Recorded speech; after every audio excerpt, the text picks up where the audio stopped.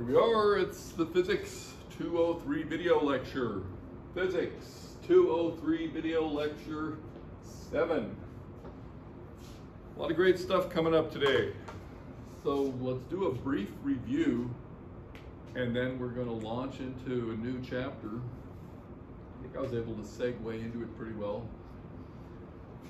So what we ended with was the quadrature, and in particular it was the small oscillations example. It was the harmonic oscillator example. So that's what we're going to pick up with this time. Just to recapitulate, we've been through a lot of material, and the last topic was what can you know on general principles of Lagrangian mechanics without actually solving the equation of motion. We had the conservation laws, and we talked about cyclic coordinates, conservation laws, and then the scaling behavior as well, which itself kind of led into the small oscillations topic. We ended with the quadrature, and so I'll just start with that. We had this right here, U of x equals E. You know, that was conservation of energy for 1 degree of freedom. And then we solved for dx dt plus or minus 2 over m e minus u of x square root. And then to integrate that, to find x of t, you first have to find t of x. So t is equal to the integral, rather just solving for dt and integrating. So then I have over here dx over 2 over m e minus u of x square root plus minus. And you know, we can make that an integration variable like that. And then if you can invert that, you have x of t. So if you're lucky, you can get x of t. Right now you have t of x. Good. Now the example I ended with was if u of x is equal to 1/2 kx squared. Then we can plug that in there, do the integration, get the inverse cosine or the inverse sine. Pick your sign there. And getting the inverse cosine here, then you invert that, you get cosine omega t. Okay. That's what we ended with.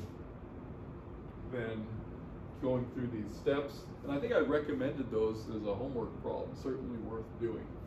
Then you finally end up with x of t is equal to a cos omega t plus phi. Omega is root k over m. So yes, and this points out the interesting fact that small oscillations, linear harmonic oscillators, one of the few theories we can do from beginning to end for which we have a closed solution, closed form solution. Good. So what we're going to do next is the theory of small oscillations with many degrees of freedom. I'm going to start with 1 degree of freedom. So I'm going to go over the process that gets us here, and then we'll do it for many degrees of freedom. So small oscillations for systems with many degrees of freedom. And it turns out this is something we need the Lagrangian formalism for. Right here, this was what we had learned before, Newtonian mechanics. But the Lagrangian formalism will allow us to do many degrees of freedom. Systems with many degrees of freedom.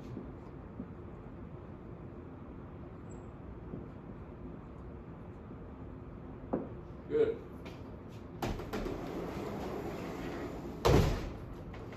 And we have some Lagrangians already that we're going to be able to take and analyze further. Some of the Lagrangians we've worked on previously will be used in this chapter. So first, though, we're going to talk about one degree of freedom. So I'll just say n equals 1. And since we're talking about systems with many degrees of freedom, let's go ahead and actually let's do this. This is our general Lagrangian that we're learning to work with. We have n degrees of freedom. Ij go from 1 to n. Qi dot,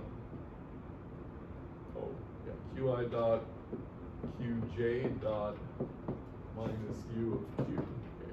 That's our general Lagrangian. Now we're going to do 1 degree of freedom. N equals 1. L is now a half a of q, q dot squared minus u of q. And this looks like it's a little bit more general than 1/2 mv squared, okay? Because the coefficient has a function of the coordinate, even though we're just with 1 degree of freedom.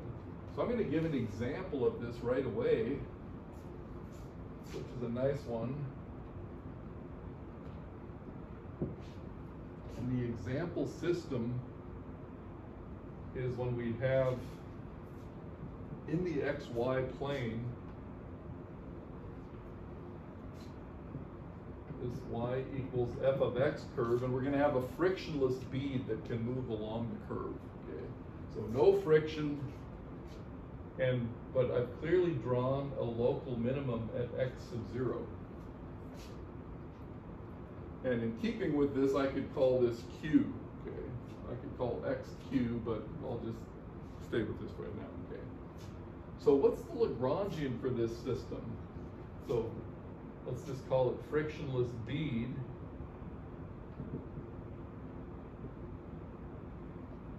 Right. We've actually done something like this because we had an object that was hanging off of with a pendulum hanging from it. So let's just look at this individual system. It's easier. Got the frictionless bead, mass m, going along that curve there. So here's what we have to do. First, start with our definition of kinetic energy in Cartesian coordinates. Y is f of x, so y dot is f prime of x, x dot, right? That's your chain rule, once again. Okay. So when you go in there, you now end up with t is equal to 1/2 m x dot squared plus f prime of x squared x dot squared. So that's why we have a 1 plus f prime of x squared x dot squared. U of x is just mg f of x, because of course we're assuming gravity in the down direction, okay, negative y direction. So now we can put together our Lagrangian. 1 degree of freedom, L equals 1/2 m1 plus f prime of x squared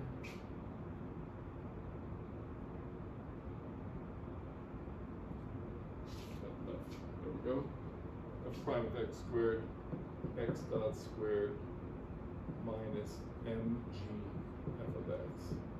Okay, so here's a really good Lagrangian. This is something you can work on. Okay. There's the Lagrangian, and I'm going to point out what is our A of Q. Okay. So this is the Lagrangian of this form here. The A of Q is apparently everything in this red bracket. Okay? And this is clearly a function of the coordinate. So yeah, there's an example of such a Lagrangian.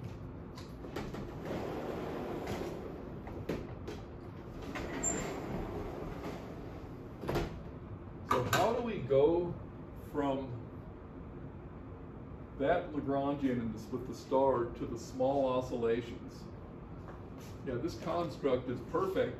You can see we're going to be around this local minimum. We're going to expand the potential energy, and we're going to evaluate the kinetic energy at the local minimum. So I'm doing this for 1 degree of freedom, and I'm going to repeat it for n degrees of freedom.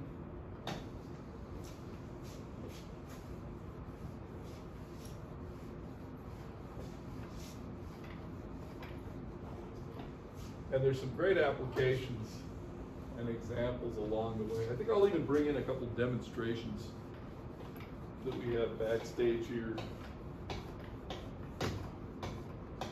If not today, then next time. Yeah. So here's what we do.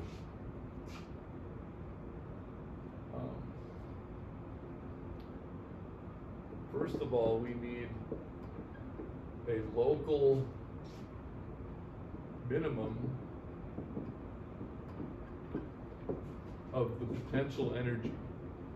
Local minimum of potential energy, and of course we have one here. Then of potential energy at Q sub 0. U of Q is equal to U Q sub 0 plus U prime. So I'm expanding in the Taylor series up to second order. Q minus Q0 squared, okay? And there are higher terms. So what we require is that this thing exist and be positive. Of course, since we're at a local minimum, this vanishes, and this is a constant. Okay? So because of that, we can replace U of Q by 1/2 K x squared, where K is the second derivative evaluated at Q sub 0, and X is the small quantity Q minus Q sub 0. So that's how we deal with the potential energy. That's how we've done it in the past. Now, what about the kinetic energy? Here what we do is we evaluate the kinetic energy at Q sub 0. And the justification for that is as follows. Suppose you expand A of Q, and you have A of Q0 plus the derivative times Q minus Q0 plus higher terms. This time, we don't need the quadratic term. We're going to keep Q minus Q0 sufficiently small so that this entire thing is negligibly small compared to A of Q0. And we can always do that. That's the meaning of this small oscillations expression. You can make them arbitrarily small. So make small, and when I want this small, it's compared to A of Q0. So this is what I retain. So now, what do we have?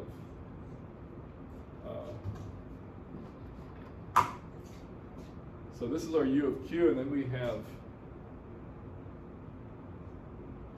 kinetic energy is at 1/2 m x dot squared. Okay, I've chosen m and k for sentimental reasons. You can put it that way. So this m is defined as A of Q0. And of course, the x dot is equal to Q dot because Q0 is a constant.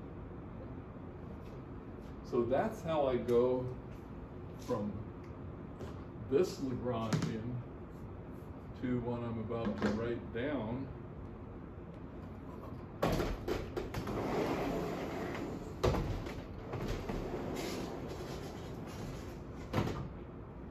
And don't be irritated by my m's and x's here, right? So this was my A of Q in my nomenclature over there, and this, of course, was my U of Q. So what we're left with is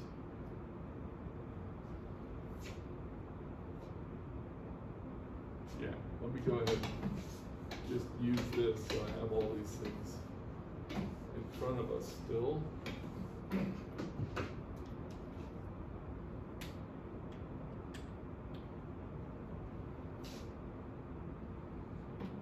So now the small, what I call L sub SO, the small oscillations Lagrangian,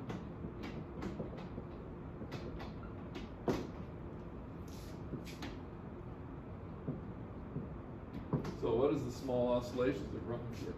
L small oscillations with those definitions up there looks like this. And we immediately recognize this is your simple harmonic motion Lagrangian. Take the Euler-Lagrange equations and you're just going to find the equation of the simple harmonic oscillator. Euler-Lagrange equations lead to this right here. Okay. By the way, if you don't just see that, leave some space in your notes and do the Euler, write out the Euler-Lagrange equation for this singular, not plural, for this object here. Of course, you immediately come up with this. And then what's been erased now, but what I had on the board before, x of t is a cos omega t plus phi. So yeah, that's the short version of the whole theory of small oscillations. We're assuming that once you get here, you know the answer. So what we're going to do next is this very same process, but on the full Lagrangian. Okay. And that's actually formally a really nice development, because I'm going to make it, I'm going to choose my coefficients to make it look like this equation, except it's going to be a matrix equation. This is just 1 degree of freedom. We're going to turn this into a matrix equation, which has a solution where the linear differential equation systems with constant coefficients just deliver our solution up to us. Okay, so it's a really nice topic. But I decided to review the 1 degree of freedom version just so you remember how this all goes. Okay, you got a local minimum, you're expanding to quadratic order, which means basically you're fitting a parabola into that local minimum there. And that's why it takes the form that it does. Okay, good. Let's tackle the big problem.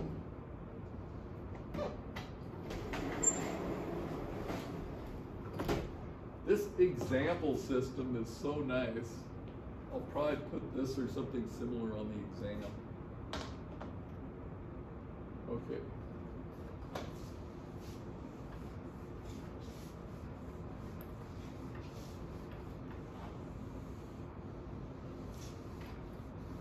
Okay, so now the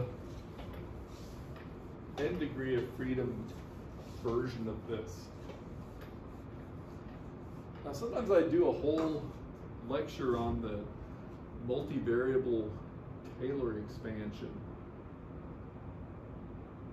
but I'm going to assume we know it, and I'll explain as I go along there. We need the multivariable Taylor expansion. So here's a good time to refresh our memory. We're starting with the Lagrangian up there again. So I'll just rewrite this. Ij, Aij of Q, Qi dot Qj dot. So this time, 1 to n. Okay, n variables, Q1 to Qn.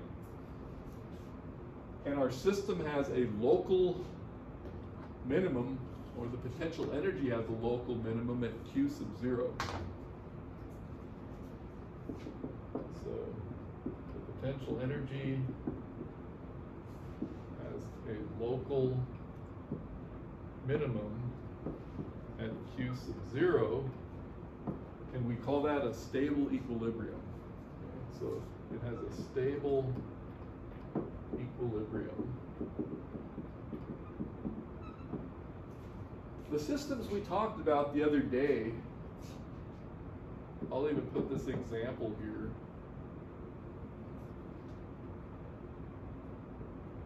You know, we've got our mass, capital M, we've got the pendulum, lowercase m, hanging from it.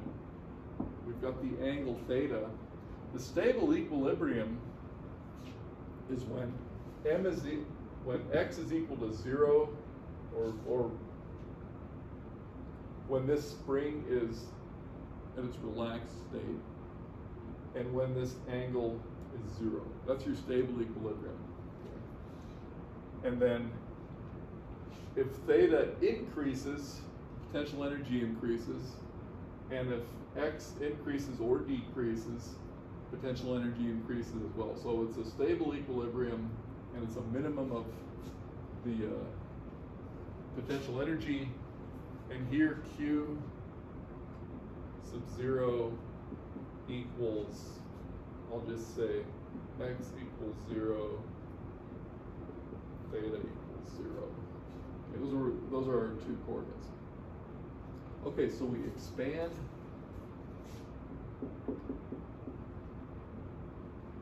u of x in a Taylor series. And the Taylor series looks like this. Actually, somebody can tell me during office hours if you want to review the Taylor series more thoroughly, but I'll show you what we have here for now. Taylor series u of q, I'll use the vector for all n of these variables, u of q sub 0, that's a constant term, plus the linear term. So the linear term, I equals 1 to n, partial u, partial q sub I, evaluated at q sub 0. So that's just a constant, times q minus q sub 0. Okay. So instead of 1, you have a whole sum of these. And then your quadratic term, where we're going to end, I and j, d squared u, dqi, dqj of q0.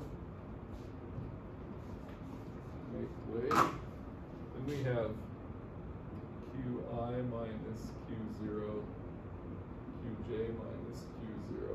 So qi minus q0i, qj minus q0j. There we go. And then you would have higher terms, but we stop right here. This is a positive definite quadratic form.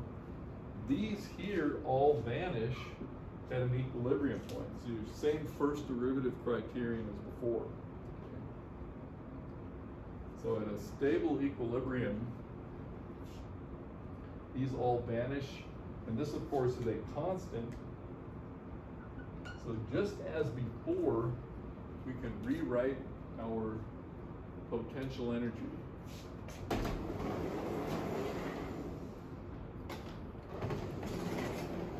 it's just with these definitions. It's really going to be just like this, but let's take it step by step.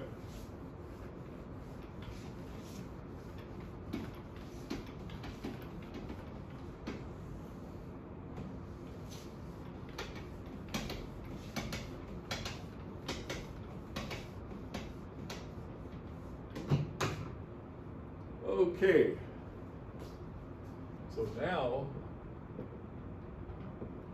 u of q, ignore the constant, these are 0, So we have 1/2 double sum ij. I'm going to put kij here, xi, xj. So that's a much nicer quadratic form. So what do we have here? This kij is the second derivative. Okay, mixed partial derivatives evaluated at q sub 0. So those kij's are constants. The xi is just the qi minus qi0 as before. And xi dot is going to be qi dot. So there's our potential energy. Now the same thing is going to happen with these coefficients here that happened with the single one. Okay, so I'm not even going to write it out.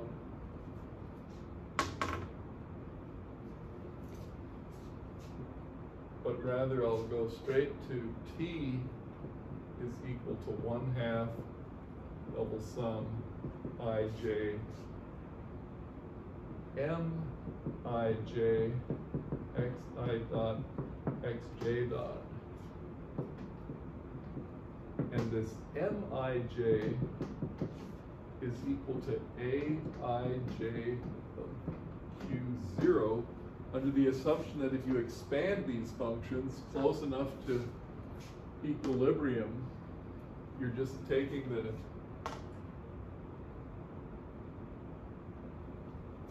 q0. You're just taking that constant. So these are all constants. Anything else? Yeah, and now I'll write out the small oscillations, Lagrangian. This is something we want to be able to construct. Got the double sum mij xj dot minus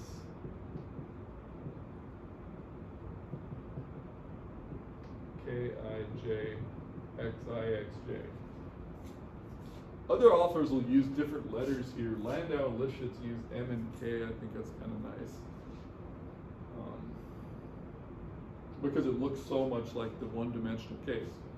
But remember, these are coefficients that are obtained from that system. They're not masses, they're not spring constants per se, all right? We're just using that form.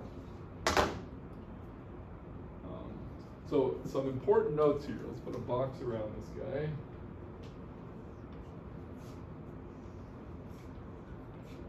Is that mij and equals mji. This can always be done. So the symmetry kji, symmetry is always possible. It's actually something you build into your matrix when you're constructing your Lagrangian. Okay, so I'm going to write here symmetric,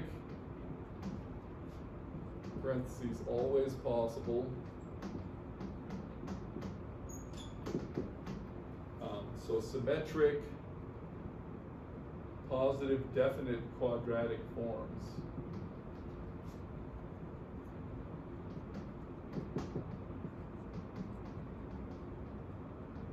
So that's some terminology you want to be aware of. So the analysis in linear algebra of quadratic forms plays a role in what follows, and positive definite quadratic forms. That just means that they're always positive. That this entire sum is always positive because it came out of 1/2 mv squared. So it came out of the kinetic energy, and this is always going to be positive or 0 because it came out of a local minimum. Okay. But the mij and kij, you can think of them as square n by n matrices. They're symmetric and they're positive definite. Good. And like I said, this Taylor expansion, I can actually derive this for you guys, but as it is, once you get used to it, it's really understandable bookkeeping, basically, because you can just go through, you know, I and j go from 1 to n, so you've got a 1, 1, 1, 2, 1, 3, etc. terms there. Good, let's send that up.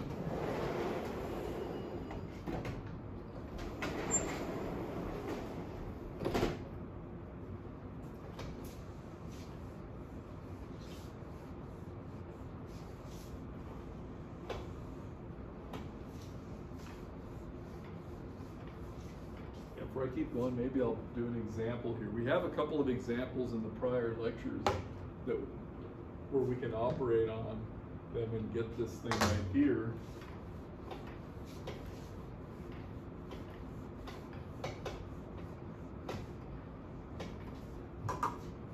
So first, this always possible business. The reason these can always be made possible, these can always be made symmetric, is that you have, let's write this out, for n equals 2. Okay, let's write it out explicitly. We have 1/2 m11 x1 dot squared m12 x1 dot x2 dot plus 1/2 m21 x2 dot x1 dot. See, if you only had this one and you were missing m21, you could just take half of it and place 1/2 here and 1/2 there, because they're multiplying the x1 dot x2 dot in both cases. You have plus 1/2 m22 x2 dot squared. And you do the same thing, just reading them off here with a K1, etc., x1, x2. So that's how that works for a 2x2. So you can just read them off and write them down like a machine. No problem. Let me put as the homework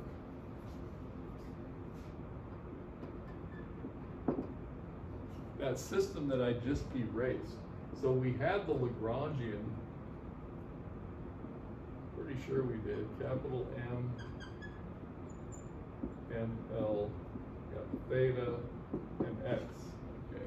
So we had this system, and we want to go from the Lagrangian to the small oscillations Lagrangian. L from Lagrangian, from L construct L small oscillations. As we go through with this, by the way, we're going to see that we don't even have to always construct the small oscillations Lagrangian. I want you to see how it goes, though. Eventually, we're just going to pick off all of these quantities. Okay? So we're going to pick these off and write them down and construct our matrices. So we don't actually need this so much as we need those two matrices, but everything in due time. So we can construct the small oscillations Lagrangian, and here I'll even write and complete the analysis, because at the end of this hour we should have the whole analysis in place, and if not this hour, then the next. So complete the analysis, frequencies, etc. Okay. So yeah, there's an example, and your variables are theta and x in this case. Okay, I'm going to erase this because I want to keep working with what we have above there. Well, one more thing. So next, we're going to take the Euler-Lagrange equations for this Lagrangian. Next.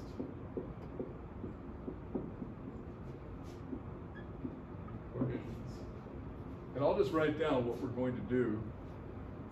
We need, for the kth particle, right? We're summing I and j, so we have to take the kth particle, d over dt, partial L small oscillations, partial x k dot, minus partial L small oscillations, partial x k is equal to 0, for k equals 1 to n. Okay, so we're going to get a system of coupled differential equations out of this Lagrangian right here. So this is what I have to do. I'll keep my eye on that one and erase this board. See how we're doing time-wise.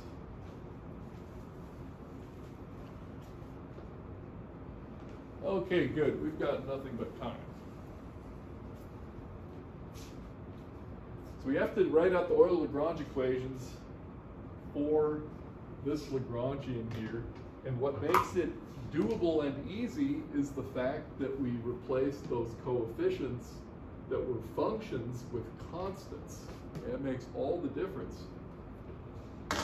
So let's have at it. This is the equation we're going to write out. And in fact, we're going to see we just have to understand it and do it for one of the two. We'll do the potential energy, and this is going to have almost exactly the same form. So this is the one that I'm going to write out. Okay.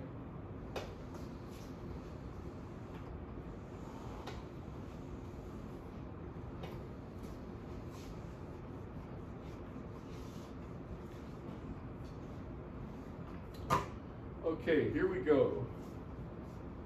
Negative dl small oscillations dx of k. And I'm looking at this object right here. Took the minus of it, so many negatives in here. So we're ending up with 1/2. We're going to go through the double sum, I and j, and we can go right through the constants because they're constants, and now we have d dxk of xi xj. So there's a product rule, and with the kth index here, so 1/2 ij kij. Now we're going to have, if we hold xi constant and differentiate xj with respect to xk, we're going to get the Kronecker delta jk. And if we hold xj constant, we're going to have the same thing with the Kronecker delta ik. And remember, delta ik is equal to 1, I equals k, 0, I not equal k. Kronecker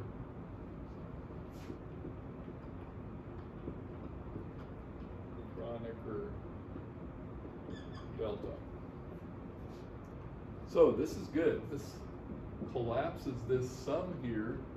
So only when j is equal to k do we have a non-zero contribution here. So we have 1/2 sum over I.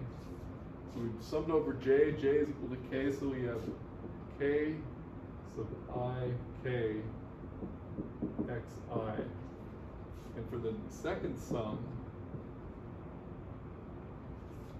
only when I is equal to k do we have a non-zero contribution from the I sum. So we're summing over j, k sub, okay, so the kj xj. Now, here's where the symmetry comes into play, because kik is equal to k ki, and then I is the summation variable, j is over here. These two sums are exactly the same. So if you add them up, you get rid of the 1/2. And here, I'll get rid of this. You get rid of the 1/2, and you end up with sum over k sub kj xj. A little awkward with the subscript, but that's the way it goes. J equals 1 to n. Okay, I did this one here, but now you'll notice that ignoring the complete time derivative for a moment, The same thing is going to happen when I differentiate with respect to xk dot, because that's the only difference here, the dot xi dot xj dot. So I'm going to have the same form, and when I'm done with that, the same form, I'll take a time derivative. And so this second one I can just write down for free. d dt dl dx k dot is going to be equal to, first of all, I'll write the sum, j equals 1 to n m k j x j dot. That would have been the exact analog of this thing here. But when I take the time derivative, since these are constants, I just have 2 dots.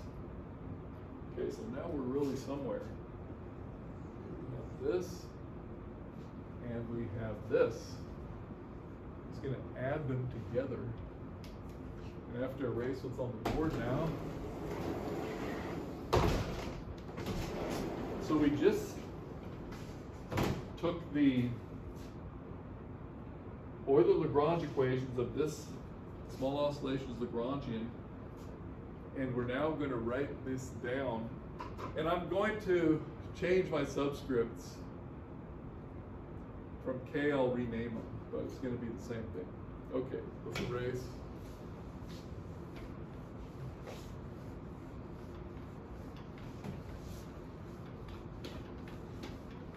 By the way, this is a great calculation to learn how to do, and you should practice it, but you're not actually going to have to do it in special cases anymore, because as soon as I write these equations down, I'm going to solve them.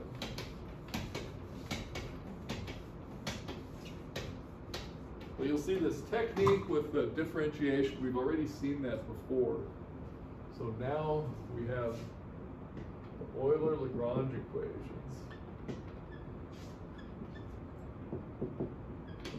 Of our system, and we can write them like this: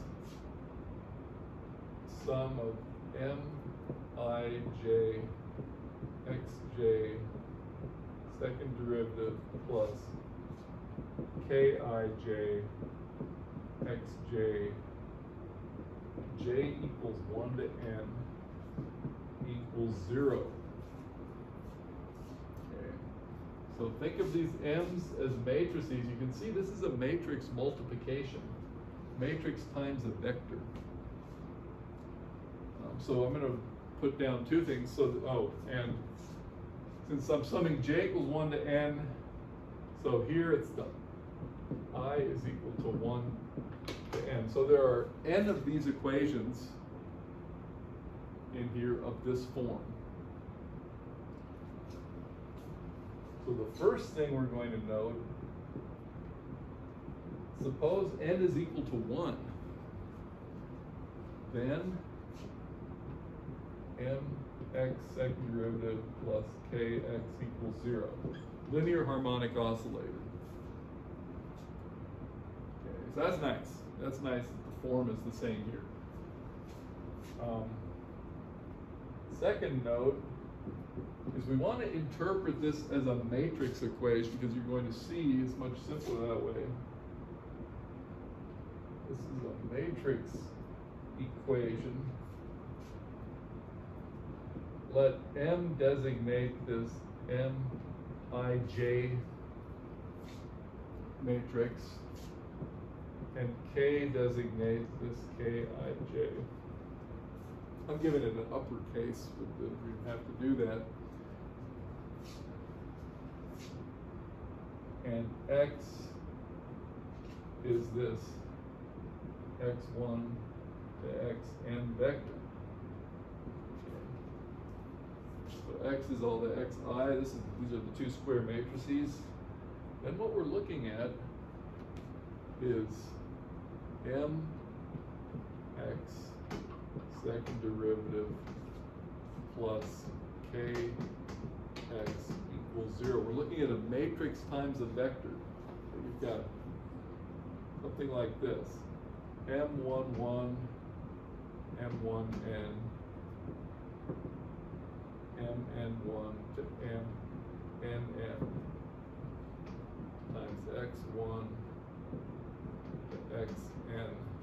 Second derivative, okay, I'm going to put two dots on top of this. Actually, let's put the dots inside.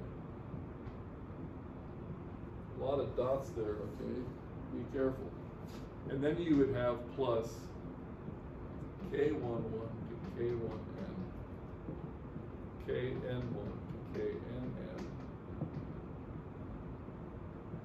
x1 to xn equals 0. That's what these equations written out would look like in square matrix column vector form. And of course, this is a nice way, a nice compact way to look at that, because this is our 1 degree of freedom, and this is our n degrees of freedom. So you're going to have to remember some linear algebra that you learned at some point. So the process takes us this far. All of these coefficients have been defined in terms of the derivative, in terms of the kinetic energy values and the expansion coefficients of the potential energy. And the x's are the small displacements from equilibrium. So good. What we're going to do next is solve this thing also once and for all with linear algebra.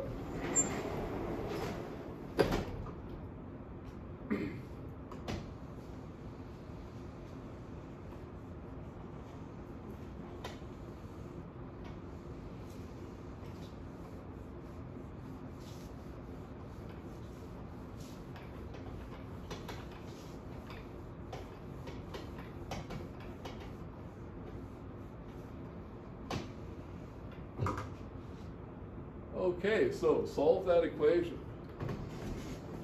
We'll have a little more room here. So to solve,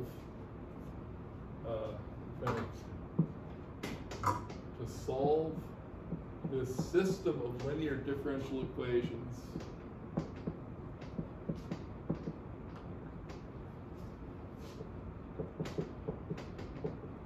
so there's terminology.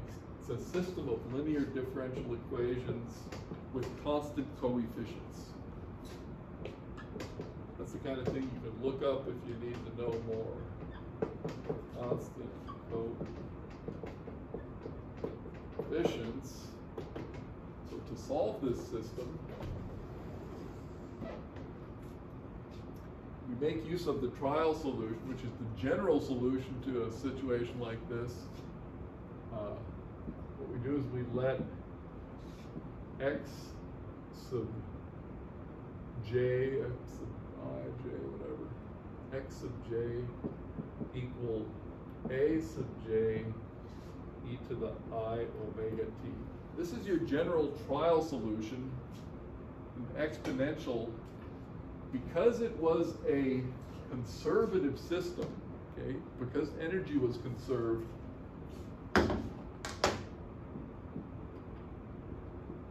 These omegas are going to be real.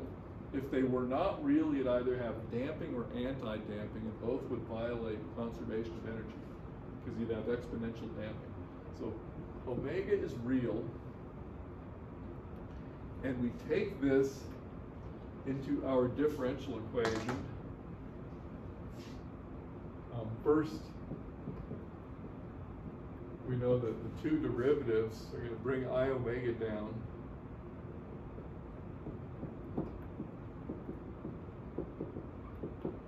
That's going to be minus omega squared aj e to the I omega t. So we can take this into our equation there. I'm going to write out the sum j equals 1 to n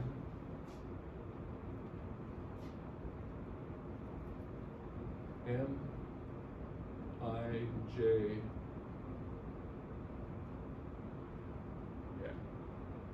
minus omega squared aj I omega t plus ki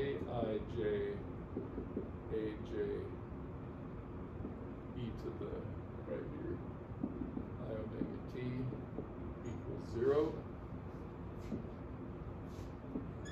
And let's clean that up. The e to the I omega t can be factored out, and it's never 0, so we can eliminate that. What we're going to have is sum j equals 1 to n minus omega squared m ij plus kij aj equals 0. So this is really important.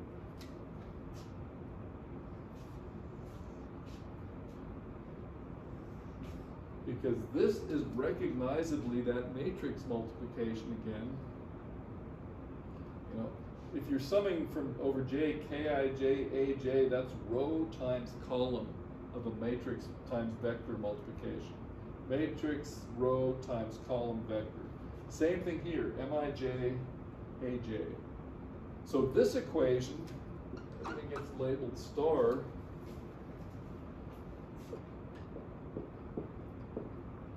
See that star has the form minus omega squared m plus k times the vector a is equal to 0. Okay, again, it's a matrix multiplication. Looks very much like your standard eigenvalue eigenvector equation, except what you're used to having is a diagonal matrix here, and in small oscillations we generally don't have a diagonal matrix. Otherwise it's the same thing. And in linear algebra we learned that this equation only has a non-trivial solution, that is to say a solution where a is not the 0 vector, when the determinant of this thing in here has to be, when the determinant vanishes. Because the vanishing determinant of a matrix tells us that it has linearly dependent rows and columns. Okay. So I'll write that in words, non-trivial solution. So I will call this double star.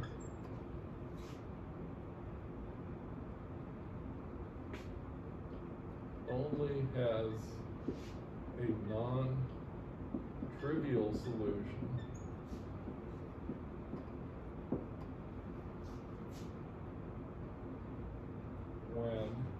if and when the determinant of the matrix minus omega squared m plus k is equal to 0. So this thing expanded out gives us what's called the characteristic polynomial. And it will be nth order, and there will be n solutions in general to this omega squared quantity. And the reality, did I say these things are real? Somewhere I said it. Yeah, these are real, and therefore omega squared is real as well. Omega sub I squared are the roots of the characteristic polynomial.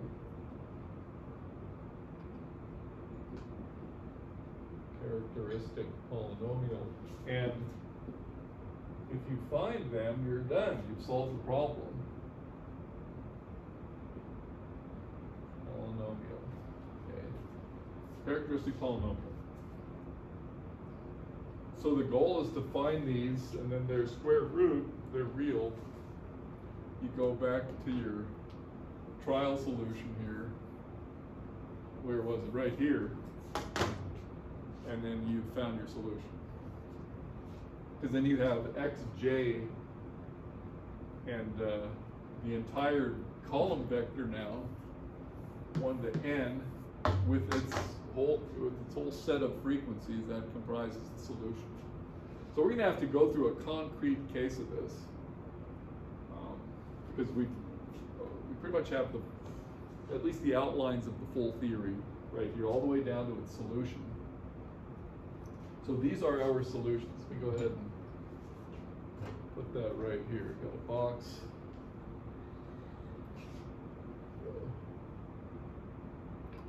x sub j is now a sub j. Well, I have it right there. So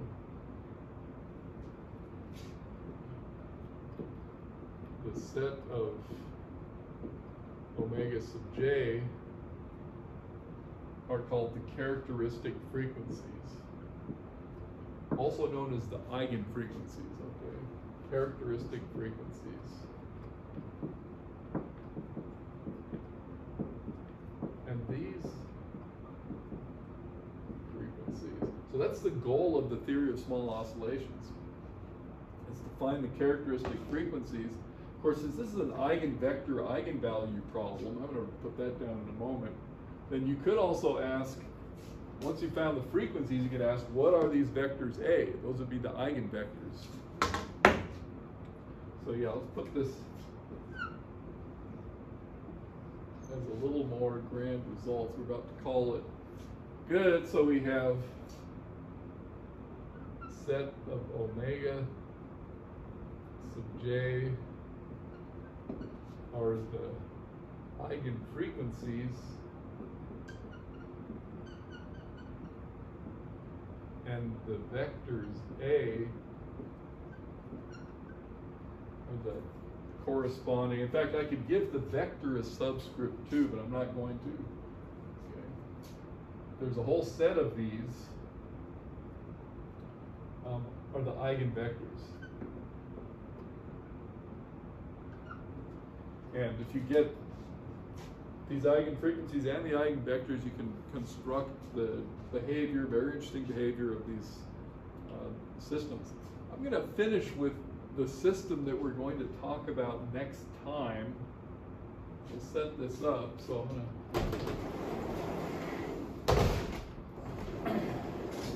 and I'll bring in a demonstration of that system as well. So,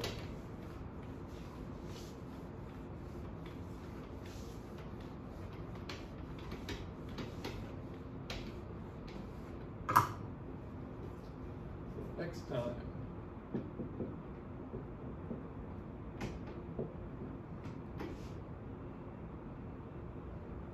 so there is a 2 mass and 3 spring system on the x-axis, and we have a realization of this in the form of some coupled pendula. Wait a minute. Okay, so we have mass. Let's do these lowercase. We have 2 identical masses, no friction in the system, and we have 3 springs. These are K, and this one has a spring constant K prime. So the motion is in X, and when everything is relaxed, we have X1 equals 0, X2 equals 0. Springs are relaxed. So that's your equilibrium.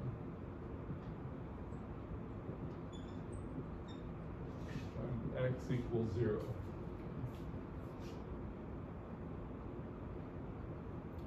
And there are a bunch of phenomena, some interesting phenomena associated with this system. So we're going to take this one all the way through to completion. We get everything we can possibly know about this. And I'll do that, and you guys will do some of your systems that you already have the Lagrangians for. So good, it's a good place to stop. So a lot here. As as advertised and I showed you, we did the Euler-Lagrange equations and we actually solved them. These are our results here in the boxes. So you don't actually have to do the Euler-Lagrange equations of your system. You have to collect all of these coefficients and things, you know, write them down, understand what they are. But this calculation is really good practice for you guys. So, especially into the current situation, doing these, like repeating this entire proof and really understanding it is as good as anything that you could be doing. So if you have time for that and questions on that, I'd be glad to answer them as well. Good. So next time we're going to launch into this system right here, and until then, have fun. See you later.